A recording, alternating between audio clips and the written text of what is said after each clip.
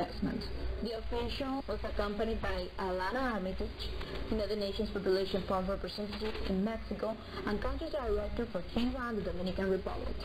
Both will have an extensive work agenda, including a high-level meeting for the presentation of policies for the care of children, adolescents, and youth, demographic dynamics, and the human development, equity, and social justice macro program.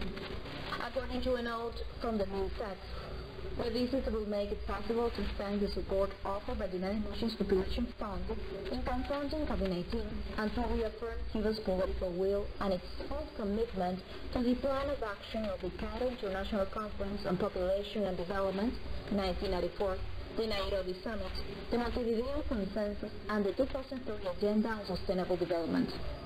The United Nations Population Fund is the United Nations agency in charge of sexual and reproductive health, created in 1969. The same year, the General Assembly declared that parents have an exclusive right to freely and responsibly determine the number and spacing of their children.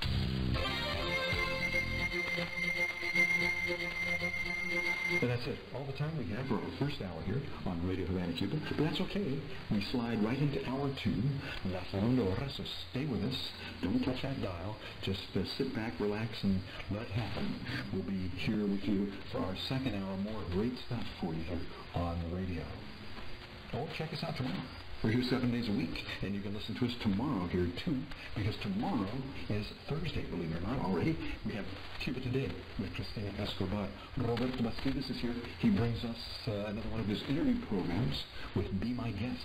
That's on every Thursday here on Radio Havana, Cuba. And Roberto will be here with a special with Fernando Gonzalez, the president of ACAP, addressing a very important solidarity meeting earlier this week. That'll be his guest on Be My Guest tomorrow, on Thursday. Natalie Howard will have the front seat, her weekly program. It's during the second hour.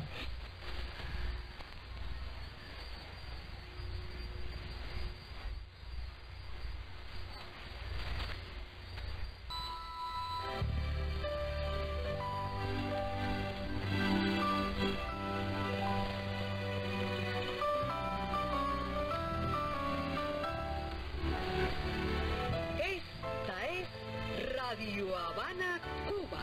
Transmitiendo desde Cuba, territorio libre en América.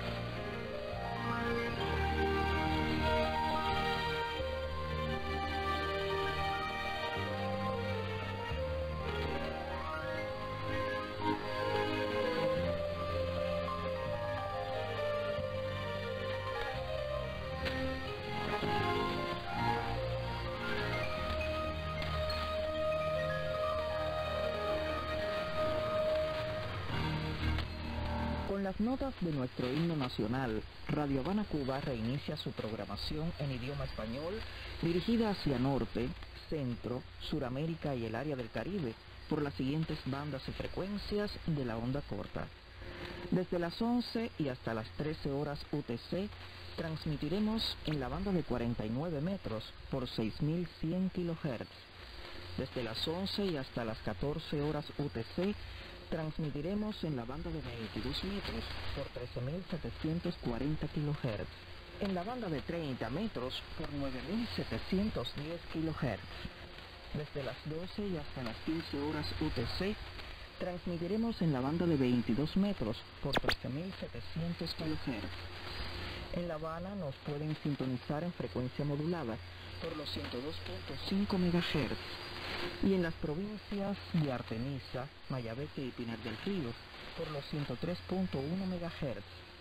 En la Isla de la Juventud nos pueden sintonizar por los 91.7 MHz. En estas frecuencias transmitimos las 24 horas del día. Nuestra señal se transmite además en tiempo real por medio del portal en la internet www.radiohc.co.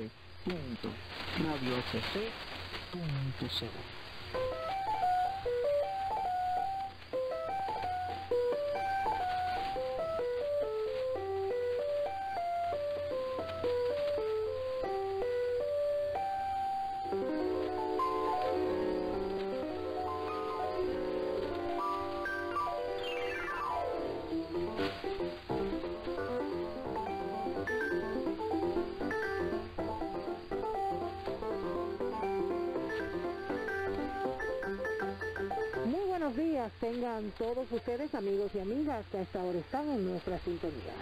En el aire, Despertar con Cuba, la revista informativa de las mañanas de Radio Habana, Cuba, correspondiente a este jueves 5 de mayo de 2022. Sean todos bienvenidos a esta edición informativa hasta las 10 de la mañana.